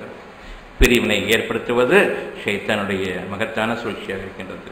மனிதர்களை நம்பும் வரையில் நீங்கள் ஒருவருக்கு மற்றவர் பகிரங்கமான சூழ்ச்சியாளர்கள், நய வஞ்சகமான துரோகிகளாகத்தான் நாம் வாழ்வோம். மற்றவருடைய உதவியை எப்பொழுது நாடிவிட்டோமோ, நாட வேண்டும் என்ற எண்ணம் கொண்டு விட்டோமோ, அப்போ இறைவனுடைய அருட்படைகளை விட்டும் விலகியவர்கள், இறைவனுடைய பாதுகாப்பை விட்டும் விலகியவர்கள். இந்த வகையில் நாம் செயல்படக்கூடாது என்றால் மனதில் நன்மையை தவிர வேறு எதனையும் அங்கு கொண்டு வரக்கூடாது. பிற மனிதர்களுடைய உதவியை நாடும் எண்ணம் வரும்பொழுது ஷைத்தானை பற்றி நீங்கள் எச்சரிக்கையாக இருக்க வேண்டும். கணவன் மனைவியாக இருந்தாலும் சரி, ஒருவர் மற்றொரு உதவியை நாடி இருக்க வேண்டாம். நன்மைகள் வேண்டும், அது இறைவனிடமிருந்து மட்டும்தான். உங்கள் இருவருக்குமே கஷ்டம் வந்துவிட்டது என்றால் இறைவன் பக்கம் திரும்புவீர்கள் அல்லவா? இப்பொழுது தனித்தனியாக இருக்கும் இந்த நிலையிலேயே நீங்கள் இறைவன் பக்கம் திரும்புங்கள். உங்களுடைய இறைவன் பக்கம் நீங்கள் திரும்பும் பொழுது அவனுடைய அனுக்கிரகம் இருக்கிறது. நன்மைக்கு நன்மை மட்டும்தான் கூலி. பொறுமையை மேற்கொள்ளுங்கள். எந்த ஒரு விஷயத்தை விரும்பிவிட்டாலும் மனிதர்கள் இல்லை என்று இருக்கும் பொழுது, என்னிடமும் உதவி இல்லை என்று ஆகிவிடும் பொழுது பொறுமையை மேற்கொள்ளுங்கள். உங்களுடைய கல்வி ஞானங்களை இறைவன் அதிகரிப்பான். ஏனென்றால் நீங்கள் ஆதம் என்ற அந்த தகுதியை அடையும் பொழுது, இறைவனுக்கு உரித்தானவர்கள் என்ற தகுதி அடையும் பொழுது, வானங்களிலும் பூமியிலுடைய ஒவ்வொரு அணுவும் தன்னுடைய ரகசியங்களை உங்களுக்கு அறிவிக்கும். அது ஞானங்களாக மலரும். இந்த ஞானங்களிலிருந்து உங்களுடைய கட்டளைகள் பிறக்க உங்களுடைய அறிவினுடைய மகத்தான மலர்ச்சி உங்களுடைய தேவைகளை உங்களுக்கு கொண்டு வரும். நினைக்க அங்கு சுகம் இருக்கிறது என்றால் இறை வழி மருத்துவம் என்ற ஒன்று, இது எந்த ஞானங்களிலிருந்து உள்ளது? எப்படி இவ்வளவு விஷயங்களையும் உங்களுக்கு தெளிவாக கூறுகிறேன் என்றால், எந்த வாழ்க்கையின் அடிப்படையிலிருந்து நான் என்னுடைய இந்த ஞானங்களை கிடைக்க பெற்றேனோ அந்த ஞானங்களில் நீங்கள் வாழ வேண்டும் என்ற அந்த ஒரே அடிப்படையில். கவலை என்ற ஒன்று உங்களை தீண்டக்கூடாது. சுகம் வேண்டும் என்று இருக்கிறது. அது எப்படி என்று கேட்கக்கூடிய ஷைத்தானுடைய பேச்சுக்கு பதிலளிக்காது. மருந்து சாப்பிடலன்னா எப்படி சரியா போகும் ஷைத்தான் கேட்கலாம். அந்த ஷைத்தானுடைய கூட்டாளிகள் மனிதர்களும் இருக்காங்க. அவங்க அதே வார்த்தையை கேட்பாங்க. வெளியிலிருந்து காதுகளில் போடுவதும் இருக்கிறது, உள்ளிருந்து பேசுவதும் இருக்கிறது. எப்படி சரியா போகும்? அந்த சந்தேகம் என்பது ஷைத்தான் போடக்கூடியது. எப்பொழுது உண்மைக்கு புறம்பாக, சுகத்துக்கு புறம்பாக எப்படி என்ற கேள்வி ஆரம்பிக்கிறதோ ஷைத்தானுடைய பாதையில். சுகம் என்பது நன்மை. அடுத்த வினாடி என் இறைவனே நீ பாதையை அறிவிப்பாயாக கேட்கறதை விட்டுட்டு பாதை இல்லைன்னு மூடிட்டு மனிதர்கள்ட்ட போறீங்க. என்ன செய்யலாம்? அவர்களோ ஏற்கனவே வடிகட்டவர்கள். வடிகட்டு இந்த மனிதர்களுடைய பாதையில் பெரும் சித்திரவதையையும் மருத்துவம் என்ற பெயரில் துன்பத்தையும், இவர்களுடைய மருத்துவத்திற்காக தங்களுடைய பொருள்களை எல்லாம் இழந்து நொடித்து போனவர்களாகவும், நோய்களிலும் நொடிகளிலும் வாழ்ந்திருப்பவர்கள் இவர்கள். நோய்களுக்காக செலவழித்து நொடித்து போனவர்கள். வறுமையையும் கூடவே இவர்கள் சம்பாதித்துக் கொண்டவர்கள். இவர்கள் கூறுவார்கள் இந்த டாக்டர்கிட்ட போ, அந்த டாக்டர்கிட்ட போ. கடைசியில் ஐசியூவில் போய் சாவணும், அவ்வளோதானே. ஒரு பிபி நோயாளி, அந்த பிபி நோயாளி பிபியில் இல்லாமல் இதில் சாவார். பிபி எல்லாம் சுகமாகி செத்தா ஓகே, நல்லபடியாக செத்தா அர்த்தம். இவன் நல்லபடியாக செத்தா நல்ல சாவில்லைங்கிறான். பிபியில் செத்தா ஓ அந்த வியாதி இருந்து செத்துக்காரு, வெரி குட், நல்ல சாப்பிடுவான். இதுதான் கரெக்டான சாவுன்னு சொல்லக்கூடிய அளவுக்கு இந்த மனிதர்கள் இருக்கிறார்கள். அவர்களை நாம் பின்பற்றி கொண்டிருக்கிறோம். நல்ல நிலையில் செத்த தப்பு என்ன, அப்படிதானே? ஏதாவது கடுமையான வியாதியில் டாக்டர்கிட்ட போயிட்டு எல்லாம் செலவழிச்சிட்டு முடியாமல் போயிட்டு தீவிரவாத சிகிச்சை பொருளில் சேர்ந்து அங்கே செத்தா கரெக்ட்.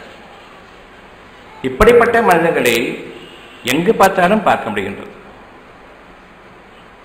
அந்த மனிதர்களை பின்பற்றுவதுதான் சரி என்ற அளவுக்கு வந்துவிட்டோமே. நாம் ஆதம் என்ற தகுதியிலிருந்து எந்த அளவுக்கு ஷைத்தான்கள் என்ற தகுதிக்கு வீழ்ச்சியடைந்து விட்டோம். இனி இறைவனுடைய கருணை உங்களுக்கு இருக்கிறது என்று நினைக்கிறீர்களா? கிடையாது. தீவிர சிகிச்சை பிரிவு அங்கே போனால் சாவா வாழ்வா.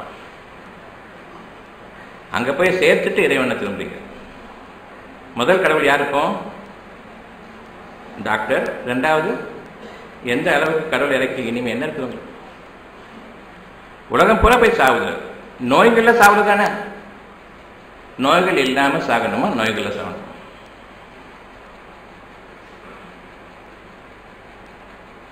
இயற்கையான மரணம்னா என்ன அர்த்தம்? நோய்களில் சாப்பிட்றதா, நோய்கள் இல்லாமல் சாப்பிட்றதா? நல்ல மரணம்னா எது? நோய்களில் சாப்பிட்றதா, இல்லாமல் சாப்பிட்றதா? சுகமான பிரிவுனா எது? திருப்தியான பிரிவுனா எது? சாந்தமும் சமாதானமும் திருப்தியாக ஆவி பிரிந்தது. நல்ல மரணமா கெட்ட மரணமா? எப்படி நீங்கள் கண்டுபிடிப்பீங்க? நல்ல நிலையில் இருக்கும் போது செத்தா நல்ல மரணம், துன்பத்தோடு செத்தா துர்மரணம், கெட்ட மரணம். இதைத்தானே சரின்னு சொல்கிறீங்க. முதலாவது சரின்னு ஒத்துக்க மாட்டேங்கிறீங்களே.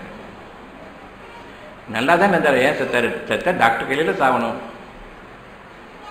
இப்படிப்பட்ட ஒரு சமுதாயத்தை பின்பற்றி கொண்டிருக்கும் வரையில் உங்களுக்கு நன்மைகள் இருக்கிறது என்று நினைக்க வேண்டாம்.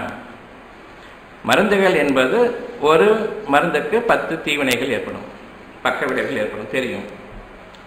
இருக்கிற நோயிலேருந்து பாதுகாக்கிறதுக்கு வேறு நோய் வந்தால் பாதுகாக்கப்படுவீங்களா? எந்த நோயும் வராமல் தடுத்துட்டு உங்கள்கிட்ட இருக்கக்கூடிய நிலைமை உயர்த்தணுமா? எது சரி? 10 நோய்கள் புதுசாக உருவாகுது, பக்க விளைவுகள் சொல்கிறீங்க, அதுக்கப்புறமா அதில் குணம் இருக்குதுன்னு எப்படி நம்ப முடியுது? சுத்தமாக அறிவு போயிடுச்சு. 1% கூட இல்லாமல் ஒரு மருந்து சாப்பிட்டா 10 நோய் வருது. எப்படி இனிமேல் உங்களுடைய நிலைமை கீழாகுமா மேலாகுமா? உங்களுடைய பலவீனம் அதிகமாகுமா இல்லை தெம்பு அதிகமாகுமா? ஒரு நோய்க்கே பலவீனம் வந்துச்சு. இனியும் மருந்து சாப்பிட்டு ஒரு மருந்துக்கும் 10 பக்க விளைவுகள்னு சொன்னால் எந்த அளவுக்கு கீழே இருக்கும்? நாம் நன்மையை மறந்தே போய்விட்டோம். நன்மைகள் என்ற ஒன்று நமக்கு மறத்து போனதாக ஆகிவிட்டது. எனவே தீமைகளின் பக்கம் நாம் சாய்ந்து விட்டோம், அதனை நம்புவோம். நம்முடைய நிலைமை எனக்கு என்னன்னு சொன்னால், நல்லதும் கெட்டதும் 2 பாதை இருக்கும்போது, நல்ல பாதையை பார்த்தால் இது வழியல்ல என்று அதை நிராகரிப்பார்கள், கெட்ட பாதையை பார்த்தால் இதுதான் வழி என்று ஏற்றுக்கொள்வார்கள். இப்படிப்பட்ட நிலைமை நாம் வந்துவிட்டோம், நமக்கு உருவாக்கி கொண்டோம். எனவே உங்களுடைய மனதில் நீங்கள் இன்று நன்மையை அதிகமாக விரும்புங்கள். நன்மையை மட்டுமே உங்களுடைய இருதயங்களில் கொள்ளுங்கள். நன்மைக்கு எதிராக ஷைத்தான்கள், ஜின்கள் தீமையை அங்கு உருவாக்கும் பொழுது எச்சரிக்கையாக எதன் பக்கம் நமக்கு தேவை என்பதை, நன்மையா தீமையா, இந்த இரண்டில் நீங்கள் எதை தேர்ந்தெடுக்கின்றீர்களோ அதுதான் வாழ்க்கை. உங்களுடைய புற வாழ்க்கையில் அமைய இருப்பது இதுதான். இதற்கு அப்பால் ஒரு வாழ்க்கை உங்களுக்கு இல்லை. ஜின்களின் பக்கம் சேர்ந்து அவர்களுடைய தீமைகளை நீங்கள் விலைக்கமாக வேண்டாம். எப்படி என்பது எனக்கு அறிவு போதவில்லை, அதனால் எனக்கு வழி இல்லை. அறிவை நான் கேட்கின்றேன். இதைவிட மிகைத்த அறிவு இறைவனிடம் இருக்கிறது. இது ஒரு சோதனை. நான் இப்பொழுது ஆதம் என்ற அந்த தகுதிக்கு, இறைவனால் தேர்ந்தெடுக்கப்படக்கூடிய தகுதிக்கு நான் ஆளாகின்றேன். தீமைகளை நீக்க ஆதம் என்ற தகுதிக்கு நான் ஆகின்றேன். எனவே என்னுடைய தீமைகளை நான் நம்ப ஆரம்பித்து விட்டால் கவலை என்ற அந்த ஒன்று இறைவனிடம் உள்ள வேதனையாக உங்கள் மனதில் தங்குகிறது. நன்மையை இறைவன் அறிவிக்க, சுகமாக வேண்டும் என்ற நன்மையை இறைவன் அறிவிக்க, சுகம் ஆகாது என்ற ஒன்றை இறைவனுக்கு எதிராக ஷைத்தானுடைய அந்த ஊதுதலை கொண்டு அதனை நம்பிய பிறகு உங்களுக்கு பிரார்த்தனை என்ற ஒன்று இல்லை. அசுத்தமாகிவிட்ட நிலையில் பிரார்த்தனை இல்லை. எனவே பெரும்பாலானவர்களின் பிரார்த்தனை அங்கீகரிக்கப்படுவதில்லை. நான் இறைவன்கிட்ட கேட்டேன், ஒன்றும் கிடைக்கல. அப்போ வேறு யார் இருக்காங்க? தேடிப்பான் இல்லை. அசுத்தமாகிவிட்ட எண்ணத்தோடு, கலங்கமான இருதயத்தோடு, நம்பிக்கை என்ற ஒன்று நீங்கி கவலை கொண்டு விட்ட நிலையில் நீங்கள் கேட்கின்றீர்கள். நீங்கள் ஏற்கனவே நம்பிக்கை இழந்து விட்டீர்கள். இறைவன் உங்களுக்கு இல்லை. எனவே இறைவனிடம் கேட்கும்பொழுது கவலை இருக்கக்கூடாது. இறைவனால் முடியாதது எதுவும் இல்லை என்பது தெரியும். தெரிந்த பிறகு கவலை எப்படி? கவலையோடு ஒரு பிரார்த்தனை மேற்கொள்கின்றீர்கள் என்றால் இறைவனை நிராகரித்த நிலையில், சந்தேகித்த நிலையில் தான் அந்த பிரார்த்தனை. அந்த சந்தேகத்திற்கு உரிய ஷைத்தானை கூட்டாளியாக ஆக்கிக்கொண்டு நீங்கள் இறைவன் திரும்ப முடியாது. அந்த பிரார்த்தனை உங்களுக்கு பலனளிக்காது. அடுத்தது, அந்த சந்தேகத்தை உங்களுக்கு நீக்கக்கூடிய, அந்த தீமையை நீக்கக்கூடிய ஒரே ஒரு செயல் இருக்கிறது. என் இறைவனே, என் நம்பிக்கையை உறுதிப்படுத்திக் கொள். நான் நன்மையை விரும்புகின்றேன். என் நம்பிக்கையை எனக்கு உறுதிப்படுத்திக்கூடிய இறைவனே. இப்பொழுது இந்த பேச்சை ஷைத்தான் கேட்க முடியாது. நிச்சயமாக நான் பலவீனமாக இருக்கின்றேன் இறைவனே என்று கூறுங்கள், அதனையும் கேட்க முடியாது அவனால். உன்னை பற்றி திருத்திக் கொள்வதற்குரிய பலம் என்னிடமில்லை, நான் பலவீனப்படுத்தப்பட்டு விட்டேன், ஷைத்தான்களிடமிருந்து என்னை பாதுகாத்துக்கொள். ஷைத்தான்களிடமிருந்து என்றால் ஜின்களிலும் இருந்து என் மனதிற்குள் ஊசட்டத்தை ஏற்படுத்தக்கூடிய அந்த ஷைத்தான்கள், ஜின்கள் இனத்தை சார்ந்தவர்கள். மனிதர்களிடம் சுற்றத்தார்கள் இருக்கின்றார்கள், இவர்களும் டாக்டர்களின் பக்கம்தான் திருப்புவார்கள், மருந்துகளின் பக்கம்தான் திருப்புவார்கள், கொடுமைகளின் பக்கம்தான் திருப்புகின்றார்கள், இவர்களும் தீண்டப்பட்டவர்களாக இருக்கிறார்கள். எனவே ஷைத்தான்களின் கூட்டத்திலிருந்தும் என்னை பாதுகாத்துக்கொள். என் நம்பிக்கையை உறுதியாக்கி வை, பொறுமையை கொண்டு உதவி செய். அந்த பொறுமையில தான் நீங்கள் உங்களுடைய கஷ்டங்களை பிறகு சொல்ல மாட்டீங்க. எப்போ சொல்ல ஆரம்பிக்கிறீங்களோ உங்களுக்கு கஷ்டங்கள், அவர்கள் உங்களை சும்மா விட மாட்டாங்க. இங்கே வா அங்கே வான்னு இழுத்து அடித்து கொண்டு போயிட்டு கடைசியில் வந்து இறைவன் தான், இறைவன் விட்ட வழின்னு விட்டு போயிடுவாங்க, நிற்கதியாக விட்டு போயிடுவாங்க. அன்னைக்கு இறைவன் உங்களுக்கு உதவி செய்வானா, அது மனதின் தூய்மை பொறுத்திருக்குது. அந்த சமயத்திலே உண்மையான அந்த கலங்கத்தை நீக்கி கொண்டவர்களாக இனியும் நான் வழிகிட மாட்டேன், மனிதர்களை நம்ப மாட்டேன்னு சொல்லிட்டு இறைவன் திரும்பும்பொழுது நிச்சயமாக மன்னிப்பனாகிறான். பிரார்த்தனைகள் பெரும்பாலும் பலனிக்காதன் காரணம் கவலையோடு பிரார்த்திப்பது. கவலைக்கு காரணம் நம்பவில்லை, நம்பாமல் நம்பிக்கை கொண்டேன் என்று கூறுவது இன்னொரு தவறு. அந்த நம்பிக்கைக்குத்தான் இறைவன் பதிலளிப்பானே தவிர நம்பிக்கையோடு கலங்கம் சேர்ந்த பிறகு நீங்கள் பொறுமையை மேற்கொள்ளுங்கள், அந்த நம்பிக்கை முழுமையாகட்டும். எனவே நம்பிக்கையை உறுதிப்படுத்தி கேளுங்கள். அந்த நம்பிக்கையை உறுதிப்படுத்தி காலத்தின் மீது சத்தியமாக உங்களுடைய கலங்கங்களை நீக்கி கவலைகளை நீக்கும் பொழுது உங்களுக்கு அப்பொழுதே சுகம். இது நினைத்தால் சுகம் என்ற இந்த இறைவனுடைய வழிபாதை என்று முதலாக இந்த பாதையை மேற்கொள்ளுங்கள். எனவே இந்த வகுப்பினுடைய ஒட்டுமொத்த சாராம்சம், உங்களுடைய இருதயங்களில் ஜின்கள் தவறான எண்ணங்களை போடுகின்றார்கள், உங்களை சுற்றியுள்ள மனிதர்கள் உங்களுடைய காதுகளில் தவறானவற்றை போடுகின்றார்கள். இந்த இரண்டு கூட்டங்களையும் விட்டு விலகுங்கள், ஆதம் என்ற சமுதாயத்திற்கு உயருங்கள், இறைவனுடைய பிரதிநிதித்துவத்திற்கு உரிய அந்த பாதையை மேற்கொள்ள நன்மையை தவிர யாரொருவரை பற்றிய தீமையான எண்ணமும் உங்களை பற்றியே ஒரு தவறான எண்ணத்தை நீங்கள் நீக்கிக் கொள்ளுங்கள். அவ்விதமாக நீக்க முடியவில்லை என்றால் பொறுமையை கேளுங்கள், நம்பிக்கையை உறுதிப்படுத்தி கேளுங்கள். இவ்வளவுதான். எனக்கு ஒரு விருப்பம் இருக்கிறது, அந்த விருப்பத்தை கொடுத்தவன் இறைவன், அது எப்படி என்று சந்தேகத்தை ஏற்படுத்தியவன் ஷைத்தான், ஜின்களில் இருக்கக்கூடிய ஷைத்தான்கள். எனவே அவசர நேரத்திலும் டாக்டர்களிடம்தான் ஷைத்தான்கள் தோன்றுவார்கள் தவிர, மதகுருமார்கள் உட்பட டாக்டர் நுட்பம் தான் சொல்வாங்க தவிர தாங்கள் பொய்யர்கள் என்பதை அப்பொழுது நிரூபிப்பார்கள். தங்களுக்கு எல்லா சக்திகளும் இருக்கிறது என்று கூறிக்கொண்டு ஆன்மீகவாதிகளும் வருவார்கள். அவர்கள் கட்டிடங்களை கட்டிக்கொண்டு ஆஸ்பத்திரி கட்டிக்கொண்டு அங்கே அனுப்புவாங்க. ஆஸ்பத்திரிக்கு ஆசீர்வாதம், மக்களுக்கு ஆசீர்வாதம், ஆஸ்பத்திரிக்கு ஆசீர்வாதமா? எது படைக்கணும்? மக்களை ஆசீர்வாதம் ஹாஸ்பிட்டலில் ஆசீர்வாதம் எதுக்கு பண்ணணும்? மக்களுக்கு, ஆஸ்பத்திரிக்கு? இவர்கள் ஆஸ்பத்திரிக்கு ஆசீர்வாதம் வழங்கிவிட்டார்கள். எனவே ஆஸ்பத்திரியுடைய வியாபாரம் நல்ல அமோகமாக இருக்கும், உங்களுடைய வியாபாரம் கட்டுப்படும். தெளிவாக பிரித்து அறிய வேண்டும். மனிதர்களில் யார் இறைவனுடைய விரோதிகள், யார் இறைவனுடைய விரோதிகள் இல்லை என்பதை அவன் உங்களுக்கு தெளிவுபடுத்துவான். நீங்கள் மற்ற மனிதர்களை பற்றிய தவறான எண்ணங்களை விட்டுவிடுங்கள், வெளிப்படையாக தெரியக்கூடிய விஷயங்களை பாருங்கள். நான் ஆன்மீகவாதி, எல்லா சக்திகளையும் அருள் பெற்றவன், ஆனால் சராசரி மனிதர்களைப் போன்று ஒரு ஆஸ்பத்திரியை கட்டி வைத்துக் கொண்டு யாரேனும் வந்துவிட்டால் ஆஸ்பத்திரிக்கு போகணும்னு சொல்லிட்டு கை காட்டுறேனே, அப்போ உங்களுடைய பவர் என்ன? அவர்களை விட மேலான பவர் உங்களுக்கு இருக்குது. ஆஸ்பத்திரிகளை சொன்ன டாக்டர்களுக்கு உங்களுடைய பவர் அவங்களுக்கு இருக்குதுன்னு சொன்னான், அப்போ உங்களுடைய ஸ்டேட்டஸ் என்ன? நாம் சிந்தித்து செயல்பட வேண்டியவர்களாக இருக்கின்றோம். எப்படி என்னுடைய நன்மைகளுக்கு பிறரிடம் கேட்க மாட்டேனோ அதே போன்று மற்ற மனிதர்களிடம் எனக்குரிய நன்மைகள் இருக்கிறது பொருளின் அடிப்படையில் என்பதை நீங்கள் நம்பக்கூடாது.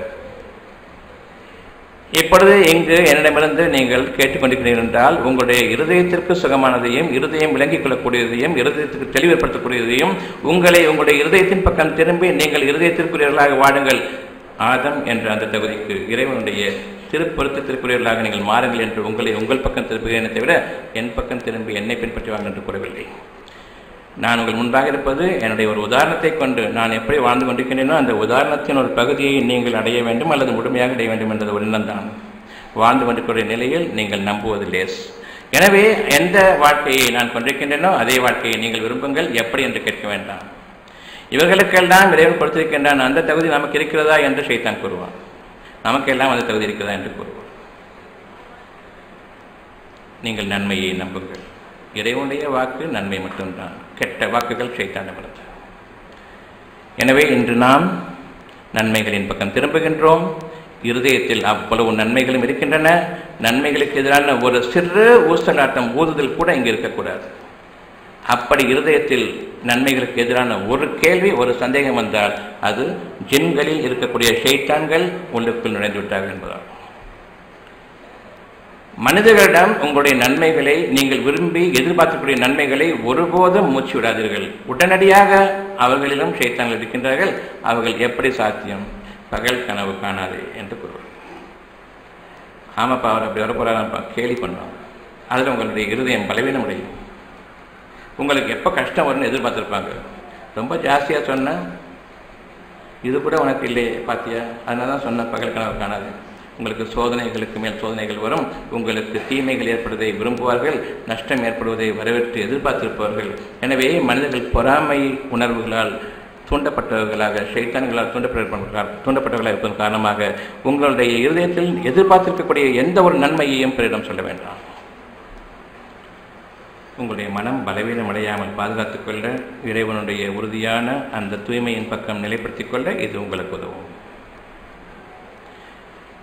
ஆகவே இன்று முதலாக உங்களுடைய பாதை, உங்களுடைய மனதின் தூய்மையினுடைய பாதையில், இறை பாதையில், உங்களை ஆதம் என்ற தகுதிக்கு உயர்த்திக் கொள்ளக்கூடிய பாதையில் உங்களுடைய மனம் அமைய வேண்டும். பள்ளிவாசல்களின் பக்கமோ, சர்ச்சுகளின் பக்கமோ, அல்லது கோயில்களின் பக்கமோ, அல்லது அதனுடைய மினியேச்சர் ஃபார்ம், தொழுகை அறை, பூஜை அறை, ஜெப அறை என்பதையோ நீங்கள் உங்கள் வீட்டுகளில் வைத்துக்கொண்டு நீங்கள் சீரடைய வேண்டாம். இருதயத்தில் உங்களுடைய இறைவனுடைய எண்ணமும், இருதயத்தில் உங்களுடைய இறைவனுடைய நற்கிருபையும் நற்சொல்லும் இருக்கின்றன. இதற்கு மாறாக செயல்படாமல் உங்களுடைய இருதயத்தை பாதுகாத்துக் கொள்ளுங்கள். இது ஒன்றுதான் நீங்கள் செல்லக்கூடிய இறைப்பாதை. இது மட்டும்தான் கோயில். இதற்கு அப்பால் எதனையும் மனிதர்களை பின்பற்றுகிறானால் நாம் இன்று சீரழித்து கொண்டிருப்பதை போன்று இன்னும் அதிகமாக வேதனைகளில் தான் இந்த உலகத்தில் வாழுமே தவிர நன்மைகளில் வாழ முடியாது. பிறரை பற்றிய எண்ணங்கள் கொள்வதில் மிகவும் ஜாக்கிரதையாக நீங்கள் எச்சரிக்கையுடன். பிறரை பற்றிய தவறான எண்ணத்தை நீங்கள் கொள்ள வேண்டாம். மாறாக அவர்கள் மீது இரக்கம் கொண்டு நன்மையை நம்புங்கள். இறைவனை பொறுப்பேற்படுத்துங்கள். நன்மைக்கு பதிலாக தீமைகள் உங்களுக்கு விளையாது. நன்மைக்கு நன்மையை கூடி. இந்த இருதயத்தை எந்த அளவுக்கு பிற மனிதர்களை பற்றிய தவறான எண்ணங்களை கொள்வதிலிருந்தும், உறவுகளை துண்டிக்கக்கூடிய ஷைத்தானுடைய பாதைகளிலிருந்தும் விலகிக் கொள்கின்றோமோ அந்த அளவுக்கு நீங்கள் இறைவனுடைய அனுக்கிரகத்தை முழுமையாக பெற்றவர்கள். எந்த அளவுக்கு பிறருடைய மனதில் இதுதான் இருக்கிறது என்று தவறான எண்ணங்களில் நாம் இங்கு கொள்கின்றோமோ நம்முடைய உறவு பிரிந்துவிட்டது. நமக்குள்ளேயே நன்மைகளும் தீமைகளும் வெடித்து சிதறிவிட்டன. நன்மைகளே பிளந்துவிட்டது. நன்மைகளோடு எனக்கு இருந்த உறவும் பிளந்துவிட்டது. இப்படிப்பட்ட ஒரு துர்பாக்கியமான சூழ்நிலையில் இன்று வரை வாழ்ந்து கொண்டிருந்தோம். இனி நாம் திருந்துகிறோம் என்று இந்த வகுப்பு முடிவடைகிறது.